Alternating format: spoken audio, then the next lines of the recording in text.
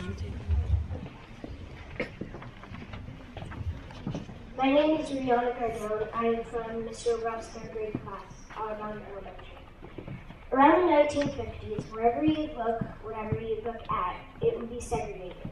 Back here in 2015, I saw on TV that people are fighting not peacefully for physical violence. Even though Dr. King was born into a world of segregation, he believed that segregation was very unfair and wrong.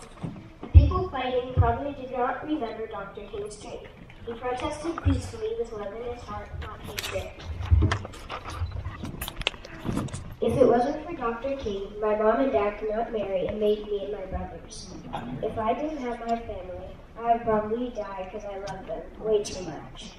Thank you, Dr. King. I'll keep your dream and hopes alive forever as long as I live.